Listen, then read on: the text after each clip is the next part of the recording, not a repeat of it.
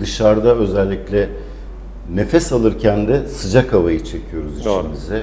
Bunun herhangi bir olumsuz şey var mıdır, durumu var mıdır? Tabii ki normalde biz dış ortam havası soluduğumuz için vücuda uygun hale gelmesi için burun solunumu yapmak zorundayız. Çünkü burnumuzdaki mekanizma o havayı, dışarıdan soluduğumuz havayı yüksek ısıdaysa vücut ısısına düşürür, soğuksa ısıtarak vücuda gönderir. Bu da bronşlarımızı ve akciğerimizi koruyan bir mekanizmadır. Burun sağlığımızın iyi olması gerekir.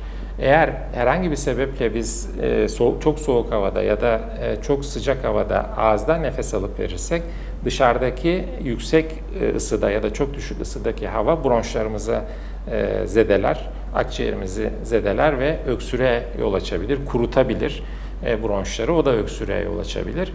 Buna sürekli maruz kalıyorsak kalıcı hava yolu değişiklikleri meydana gelebilir. Onun için burun sağlığımızın iyi olması gerekir. Burun kılları, burnun içindeki kıvrımlar, konka dediğimiz kıvrımlar, bunların hepsi bizim soluduğumuz havanın içindeki vücuda girmemesi gereken maddeleri, tozları, toprakları, mikropları tutan, ısısını uygun hale getiren mükemmel mekanizmalardır. Bunları bozarsak tabii ki soluduğumuz havanın kalitesi bozulacağından başta akciğerler olmak üzere o havaya ihtiyacı olan, kaliteli havaya ihtiyacı olan bütün organlarımızda zarar oluşabilir.